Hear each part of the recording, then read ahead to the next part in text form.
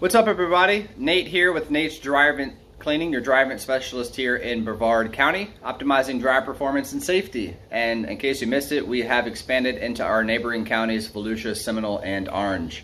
Wanted to make a quick video so that this will explain what you're going to see when you swipe to the left, that picture. I had a job a few weeks ago in Cape Canaveral where a husband and wife bought a house for Airbnb purposes. They have only owned it a few months, and the wife and the house cleaner was saying that it was taking a long time to dry stuff. I get there, and sure enough, the vent went straight out of the wall.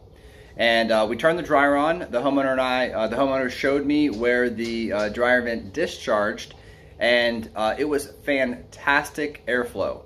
And I said, "Sir, this airflow should not be causing you any problems." We walked back inside, and I said, "Might be a machine problem," and opened up the dryer door and pulled something out, which you'll see in the picture. I don't want to give it away yet. Well, I guess I'll go ahead and give it away. Long story short, when I pulled out the lint trap, there was like a 1/4 inch thick of lint on the lint screen that had not been cleaned. And he immediately was like, "Oh, I feel so stupid." He's like, "I can't believe my wife didn't catch this."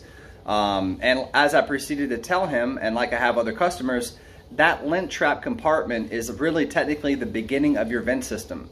And it really is important and can affect your dry performance, clearly, if you're not maintaining it. So make sure that you clean out the lint screen before and or after every use.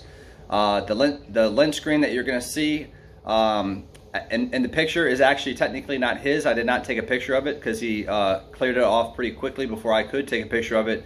But the picture that you're going to see when you swipe to the left is a very close example of actually another example from his job. So maintain your dryer folks.